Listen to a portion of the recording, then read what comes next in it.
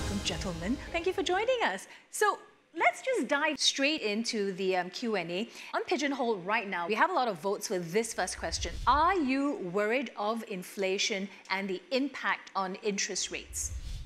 We are of the view that inflation is transitory. The structural headwinds are there if you look at Japan as the forerunner. The impact on interest rates, so if inflation does kind of rear its ugly head, interest rates would definitely have to respond, right? The Fed would respond. And most of the time, what would happen is that assets of long duration, i.e. Growth stocks, will get hit more because growth stocks are trading on what you call future cash flows. So if you discount that with the high interest rates, you get a much lower present value or.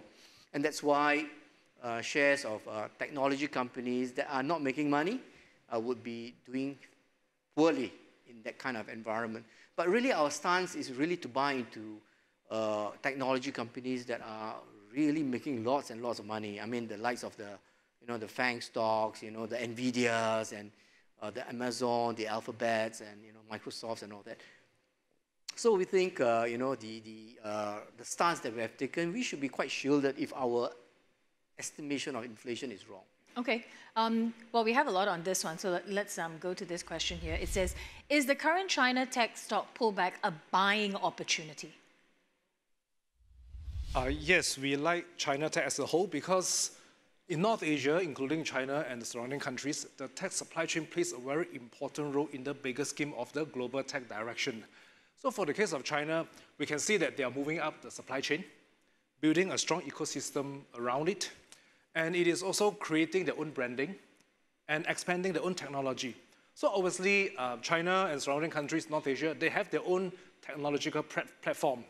And then importantly is they're also upping the patents portfolio. So all these are pointing towards that, in fact, the tech sector is broadening. We are seeing emergence of new technology platforms and also some of the new branding. So China is definitely in a sweet spot in this because not only they are a major exporter in many things, they also have a strong and rising domestic demand on tech-related components. Okay, this question is very interesting here. It says, where does cryptocurrencies fit in this barbell strategy? Wei Fook, you keep talking about barbell. Daryl, you just gave us, a very interesting talk here on cryptocurrencies. Why don't I let the two of you answer this question? So where does cryptocurrencies fit in this barbell strategy? Yeah, so I think if you notice in the barbell strategy, this is a core portfolio that we advocate for investors to stay long-term investments in. So for us, as cryptocurrencies, we do say that we invest only a sum of money that we're comfortable tolerating a high volatility. That's it. Bitcoin has been described as digital gold. And if you look at the barbell strategy, there is a portion of risk diversification that we have with gold. So I do believe that if you think the pros, such as limited supply and the fact that it has to be mined, these are kind of commodity-like characteristics of Bitcoin. They can also serve a little bit of a diversification for the portfolio.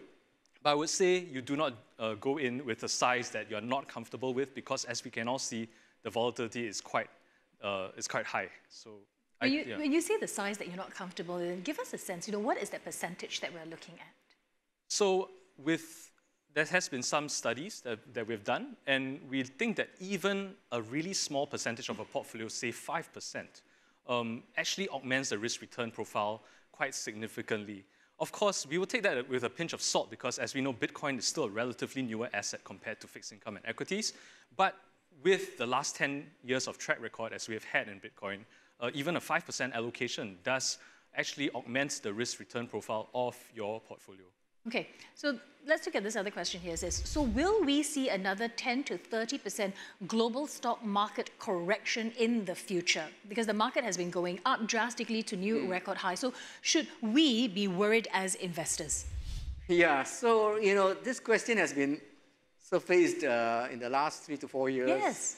And every time there is this lingering fear, the market is going up. We are in the midst of a pandemic. Why is it not topping out and coming down? So for the reasons that I've said just now, there's just so much of liquidity out there. And more than that, actually, if you look at the companies that we participate in, they are really making a lot of money. The beautiful thing about these platform, e-commerce platform, cloud companies is that they continue to show lots of earnings momentum. In fact, the visibility is very high for double-digit earnings growth over the next several years. So I think, they should hold on, to their gains, even if there is some kind of a short-term exogenous event. But without that exogenous event, I don't see why the market should correct to the extent of 30%. Maybe, a kind of a shallow 10% is possible, in the light that it has gone up so much. Yeah. Okay, well, let's look at this question here because we have a lot of votes on it as well. And we all like REITs. So what is your recommendation on Singapore REITs? Which segments of REITs do you like? Okay. Sing REIT fits well in the income side of barbell strategy. And it is one of our conviction on the long-term core holding because it delivers earning certainty or dividend certainty. As we know, Sing REITs will deliver at least 90% of the profit before tax. Okay, so we like Sing REIT because besides this earning certainty, it is also very transparent in the dividend distribution, and people can see the physical building. When you come to Singapore, when you go around, you go to shopping, you see all this. For Sing REIT, our preference would include this data center related REIT because Singapore increasingly is becoming a data center preference location. Then we also like industrial REIT because of the ability to transform some of its capacity or assets into data center related kind of businesses. Then we also like logistic REIT. As we know, Singapore has become a main logistic hub in ASEAN, connecting different parts of the world. So these are some of the Singapore REITs that will benefit massively in this long-term secular trend with some sort of growth potential on a long-term marginal or consistent growth potential long-term basis while delivering consistent dividend yield. Okay, so let's go on the other side then, which is, what do you think of Chinese electric vehicle stocks such as NIO, XPEV, Li, Auto, etc. versus Tesla? Okay. Well, we know Tesla has a plant in Shanghai, so they have production. China is the world's largest car market. And interestingly, last year, total car sales in China in 2020 was higher than the year before, something like that, all right? So definitely the government policy is very pro-EV, okay? So the demand domestically for EV will be there, and we believe that this long-term trend will benefit a big group of companies involved in either making EV or supplying the components to EV. So while EV company or EV brands are still remain quite new in this world, but we also see that the investing potential will also come along the components, the semiconductor chipset supplier, power management IC that comes with the whole electrification platform in the EV universe. Yeah, so it goes very nicely with Wei Fook. You've always been, advocating the barbell and the idea as well, right? The innovation and also the enablers to this. So, okay, Daryl, this is, I'm sure, targeted for you. Any investment opportunity of crypto coin through DBS, funds or direct purchase? I think it's, as we all know, we have an exchange that's up and running, and definitely we can purchase cryptocurrency through there. But I guess the key question here is whether you want to do it in other forms, whether you want to do it with funds or with a direct exposure. I would say that if you have the time to invest into learning about the protocols of the individual cryptocurrencies, because they are not all the same, right? If you have the time to do that research, perhaps you have the key knowledge you need to actually buy the individual cryptocurrencies. But of course, if on the other hand, you do not have the time to invest, I would say go with funds. If you want to gain exposure to a new technology, it's in its nascent stages, having a fund manager who knows the market would be able to gain you exposure while hopefully managing the downside for you. So I think that's how we should segregate our thinking.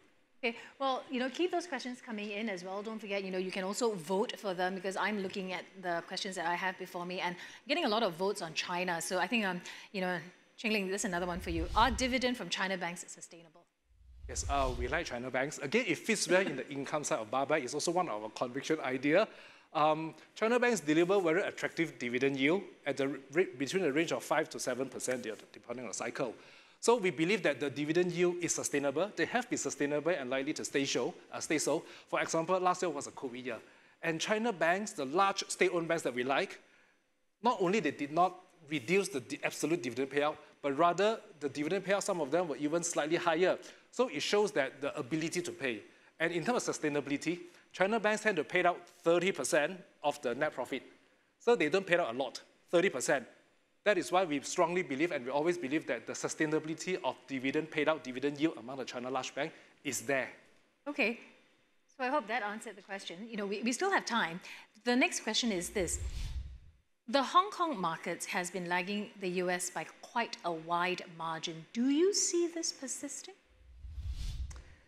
Yeah, Ling can chime in here as well, but really this past, I would say 5 to 8 years, it's the US market that is, outperforming every other market in the world, right? Why? Because if you think about it, the world is changing. And the biggest change is that the world economy is turning into a digital economy. And which is why we came up with this acronym, IDEA. You want to buy into such companies that can thrive in a digital economy. So the innovators, Apple, like I said just now, is a great example. They launched the first smartphone called the iPhone in 2007. And all our lives have changed. Everyone is fixated on the smartphone, And in that process, in that period of 13 years, the price of Apple has gone up 30x. Similarly, the likes of Amazon, the disruptors, the enablers, semiconductors, and adapters. So where do these companies, where are they located in? Most of the time, they are in the US. In some areas, China. But that's where the play is, and will be for a considerable period of time as we become more digital. So Hong Kong, ASEAN, they are cheap, and possibly, they look good value today, but we have to wait for catalysts to see, something to create that price appreciation. We have yet to see that, but as it stands today, I think it's reasonably attractive. Ling, you want to chime on it? Yes. See, when we first started investing many years ago, Hong Kong market was full of property-related names, and it has remained largely so over the past almost 30 years. And Hong Kong has really missed out in terms of the technology supply chain, be it on the application side or the hardware side or component side.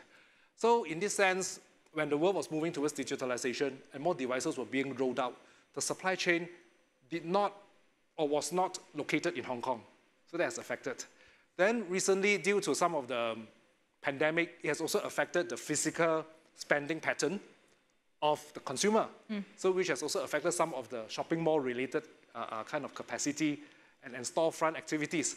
So this has also in a way affected a lot of, not just Hong Kong, but a lot of other countries or other regions where they do not have a semiconductor or technology supply chain. But nonetheless, Hong Kong remains to be an important investing location because they have certain stocks which come with very good branding, good asset quality, and long track record. So when the economic cycle returns in a favorable way, we believe that the Hong Kong stock market, the Hong Kong sector, will be able to capture this bandwagon and to go for the re-rating.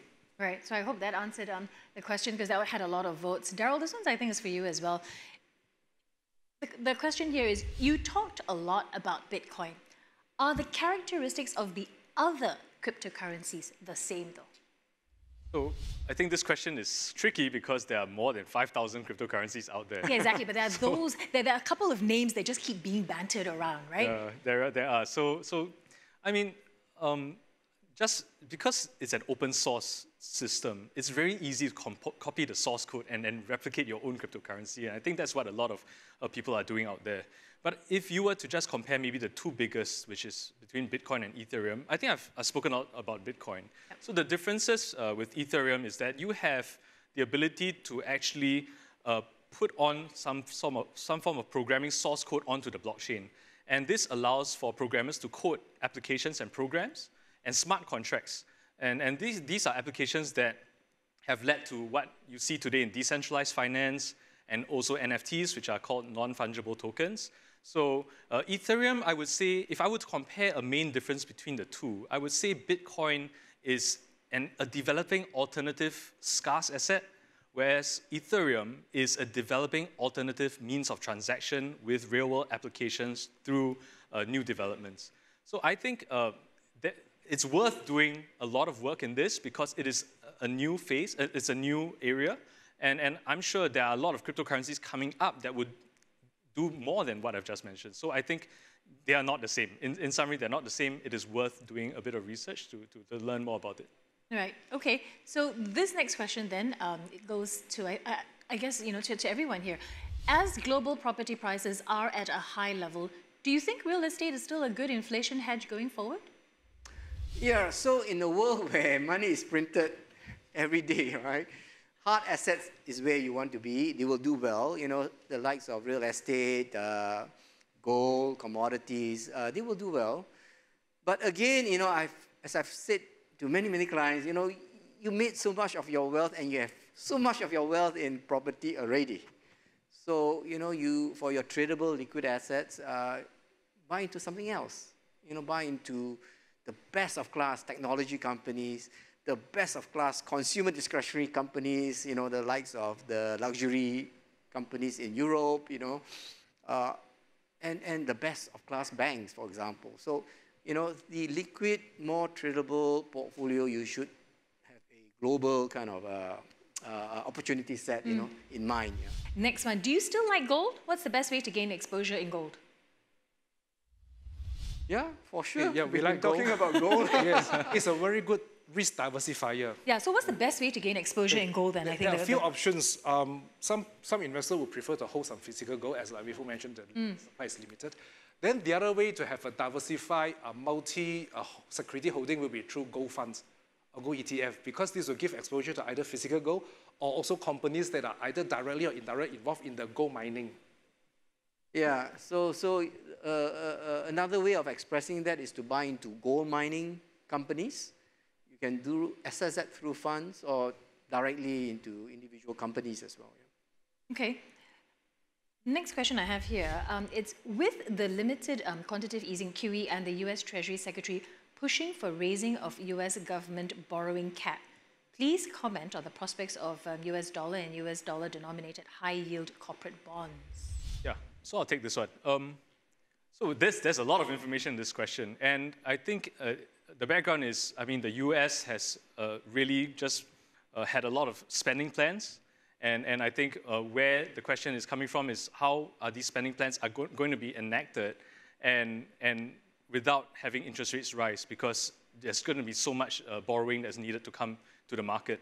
Well, the thing about the US is that they have a huge central bank, and they can finance the borrowing just by printing money and purchasing the bonds needed. So in that sense, because borrowing is expected to increase, we also do expect the central bank to be proactive in managing the interest rate environment. And I don't think they can allow the interest rate environment to rise too drastically, because there is going to be, as this question has said, a huge amount of debt coming in. So when you have a larger debt base coming in, you raise interest rates on that higher debt base, it's going to lead to a bit of systemic pressure. So I think the central bank will be proactive. They will keep, as we have mentioned in the presentation, rates meaningfully low, to make sure that the debt burden doesn't become excessive. And because the interest rate environment is going to be low, we believe, therefore, that taking part in some excess yield in high yield corporate bonds is actually a meaningful strategy, where because the central banks are proactively keeping interest rate environment low, you need that additional buffer of yield, and that's where you can find it in the high yield corporate bonds. Okay, well, I hope that answered that question. As usual, when we're having a good time, time flies. But before we go, I just want, each of you to just have some parting words for our viewers. What is their take-home message from you, Wei Fook? Yeah, I think, one has to stay invested. If you just hang on to cash, it's not going to pay you a lot. And you have a situation where supply is unlimited, right? Because the central banks keep kind of print money, and kind of stuff. So the only way you can preserve value in the surpluses that you have is to invest in them, be it in high yield bonds, be it in equities, for growth, as well as for your dividend stocks. Okay, stay invested. Daryl? I think one thing I would like to leave with everyone is cash is trash. And I say this because if we are expecting an environment of inflation, cash is the is the asset that doesn't protect you against it. In fact, inflation is the devaluing of cash against goods and services. So I would say you have to meaningfully deploy that cash that you have if there's a lot of excess liquidity out there. If you are afraid of inflation and not going into the asset markets, I think that is a little bit reserved. So I think in line with what Wei Fook said, staying invested helps to at least generate a meaningful return that's commensurate with what inflation is going to come. So I think that should be the takeaway. Ling, last but not least. Remember the word barbell. On one hand, it gives income certainty, diversified. On the other hand, it captures the digitalization secular trend, and then with the goal as a risk diversifier. So literally, it gives the best of both worlds for investors to stay invested and capture the long-term secular trend. Thank you so much for that insight. You know, as usual, time flies, but I think my takeaway from this, which I found very interesting so far, is, you know, as you mentioned you say that there are opportunities in secular trends. We have to see it because the world is transitioning into a digital economy, and that cryptocurrency is too big to ignore. We have to take notice of it as well. And let's not forget our traditional, which is gold as well. Thank you so much, gentlemen, for your insights today. And on behalf of DBS Bank, thank you again for joining us this afternoon, and stay safe, everyone.